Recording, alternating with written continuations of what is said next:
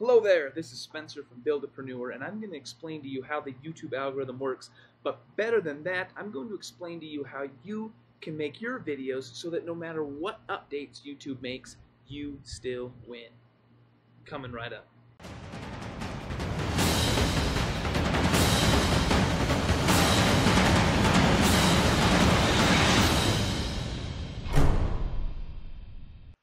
Alright guys, thank you so much for watching. There's three things we'd like to talk about before we dive into the content of this video. We'll be quick.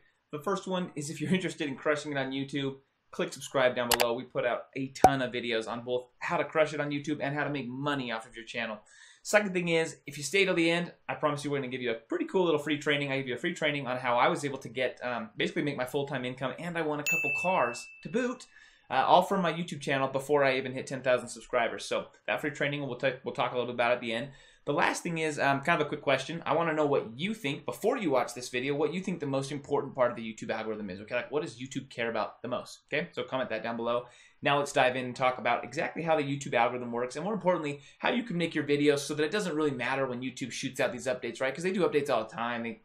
They're updating like every couple months with these big updates, and you'll see some YouTube channels freak out and some YouTube owners freak out about this and that, and same thing on Google. But we want to build our channel in such a way, right, that even though YouTube makes updates, it doesn't really matter. If anything, it helps our channel, okay? And that's what we're going to talk about here. And the reason for that is we're doing what YouTube wants, okay? If you build your channel in a way that YouTube likes and YouTube wants, well, then the updates are just going to help you, right? Because YouTube knows exactly what it wants. It's just updating its algorithm to basically hone in better on getting the results that it wants, okay? So what does YouTube want? Guys, YouTube wants money, okay? Let's all be real here. YouTube wants money. It's a business. It's there to make money, to make profits. And the way it does that is by a mix of advertisers and users, right? But most importantly, all these social media platforms will say this, the most important thing to them is the user, okay? If the user is not having a good experience and the user is not staying on their platform and the user is not coming back day after day after day, YouTube is over, and YouTube understands that. There will always be another advertiser, right? As long as you have an audience, there will always be another advertiser. So YouTube is all about the user, okay? The user having a good experience, okay? So what does that come down to? Well, it comes down to the idea that YouTube makes, let's say every like 5 minutes a user watches a video, YouTube makes 5 cents, right? 5 minutes, 5 cents, making up total random numbers here. But let's say those are the numbers. That means that YouTube wants users to, one, watch more videos, right? Like when they sit down to watch YouTube videos, it wants them to stay on there for a longer amount of time in a single sitting. And then the second thing it wants is it wants people to come back day after day after day and continue watching YouTube videos and continue making YouTube money, right? And that makes total sense, right? There's not like a big problem with that, but that's how YouTube works. So let's dive in to how the algorithm is doing that, how it's giving people the content they want in order to make sure that that happens. And I break the YouTube algorithm into two parts, okay? So we're going to talk for like 30 seconds about the first part because it's so basic and it's what you're going to see on a ton of other YouTube videos and it's annoying. And then we're going to talk more deeply about like what really, really matters, okay? So the first thing is YouTube's algorithm has the first piece, which basically is determining what the video is about, okay? So we need to be very careful to make sure YouTube always completely understands what our video is about, what it should rank for, right? Like this is a video, this is exactly what this video could potentially rank for, what it's about. And you do that through the basic things that you're going to see on some of their channels. You're going to see people talking about descriptions and tags and your title and kind of more recently what you're saying, the words that are coming out of your mouth during the videos. YouTube is measuring those, right? And it can actually understand those words, and it's saying, what is this video is about based on what you're talking about.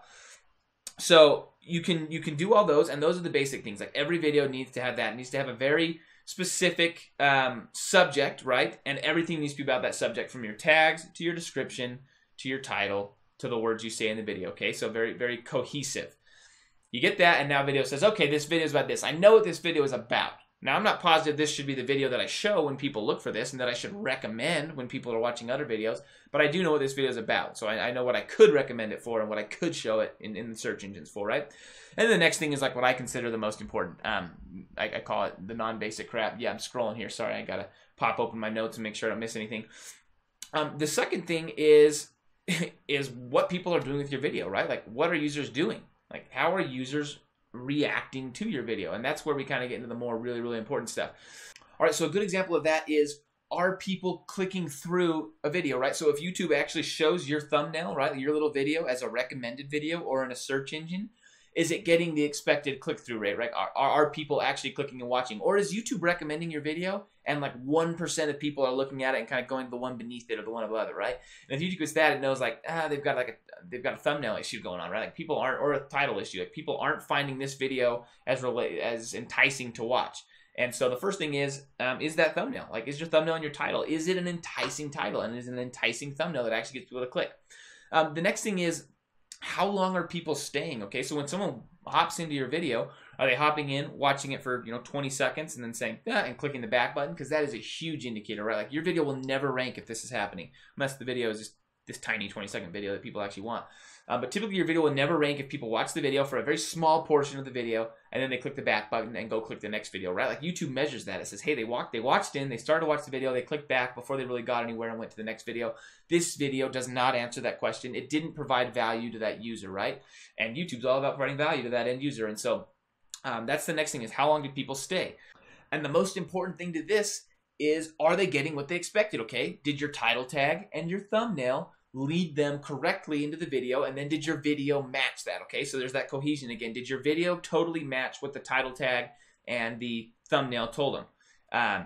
And did you not, the second thing is, did you not spend the first 3 minutes of your video talking about your channel and yourself and random things and getting kind of lost in things like that, right? Background or whatever. Did you take a minute or 30 seconds to explain everything and then dive right into what they're looking for? The two very important things there, okay? So the next thing is length of video. So some people say the length of video doesn't matter at all. I think it does matter. I personally believe it does matter, and there's like data that shows that it does matter. I think the average YouTube video length is like 14 minutes. So length does matter, but not to the point that you should put fluff in your video, if that makes sense, right? So a lot of it is YouTube says, hey, someone watched this video. How long do they stay as a percentage of the video? Do they watch 90% of it? Well, then it's a pretty good video.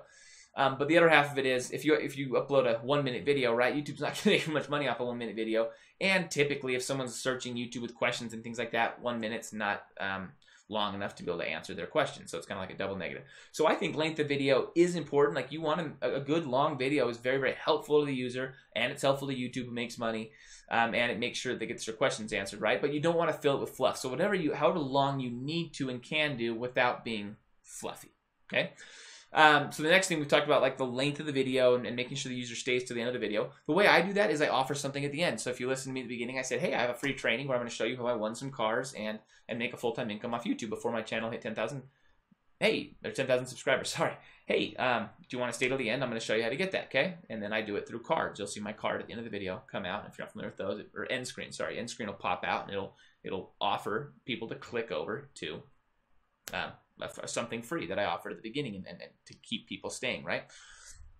Third thing, did people subscribe after watching the video? Okay, so YouTube says, hey, if someone watched this video and then they went down and they clicked subscribe after watching it, like, that's a huge indicator, right? Like, they liked that video, they liked that channel, there's something they liked, they had a good experience. Okay, you typically don't have a bad experience on a video and then go click the subscribe at the end.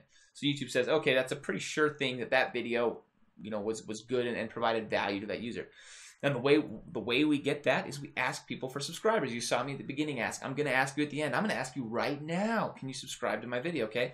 So we get people to subscribe by simply asking people to subscribe. It sounds crazy, but if you go look at a lot of my beginning videos, I don't. And I can tell you the data is almost double the subscribers when I simply ask people to subscribe and tell them why, right? So I told you, hey, if you want to do well on YouTube, you should subscribe because I put out a lot of YouTube videos, okay? So you tell them why, and then you ask them to subscribe. My good videos, like my best videos, are getting like a 10% subscribe rate. 10% of the people that watch it actually click subscribe, which is like really, really high. That's like by my best videos, I mean my best video. But my worst videos get like a 0.05 or less subscription rate of people watching and then subscribing. So there's a huge range there, right? But the 0.05 ones typically I don't ask, and that would explain why. And the fourth thing is engagement, okay? So YouTube's got all those little things, right? When you're watching, people can click thumbs up, people can click, they can comment, people can, I think you can like embed and share. There's a lot of like little options you have, favorites and things like that, save to your own playlist. There's a lot of things you can do with that video, right? And typically if someone likes the video, they'll give it a thumbs up, or if someone doesn't like the video, they'll give it a thumbs down. That's a big indicator. That's like a medium indicator. But they'll give it a thumbs up, and then and then they'll comment. When people leave comments, well, some comments are pretty terrible, but typically, if someone's engaging, then they're enjoying the YouTube experience, right? Whether their comments are rude and obnoxious or not, they're enjoying their YouTube experience sometimes at that point. Anyway, engagement in general, YouTube likes to see engagement. They like to see people engaging with their platform, right? And that's the way all social media platforms are. So guess what? Same thing as we've been doing with all these other things. We ask. You saw at the beginning I asked a question. I'm going to ask now. Hey, if you like this video, give me a thumbs up. We just ask people for these things. So the key in all these is you've got to ask. People don't often think about things like this. When you ask for it, and they feel like they've gotten value from you, they're happy to provide it.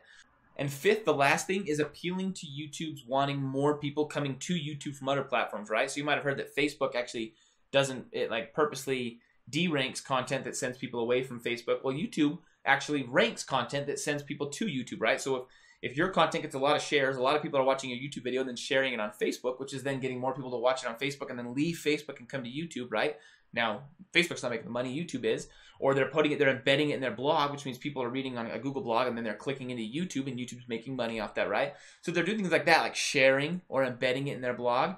YouTube likes that. That's a good sign. They're sending people to YouTube. YouTube's making money, right? This is YouTube's goal, to make money here. It's getting more users and they're staying for longer.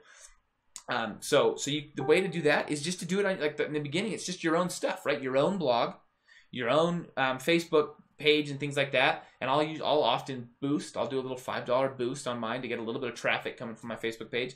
But in the beginning, that's all you've got to do. You'll actually get boosts from your own blog, your own Facebook page, your own Twitter profile, right? And maybe you'll get lucky and people will actually like it and they'll share it a few times, and Facebook and YouTube will say, hey, this video got shared 10 times on Facebook. That's awesome. And it got engaged a bunch of times and it sent over 200 people from Facebook over to YouTube. And we made some money off that.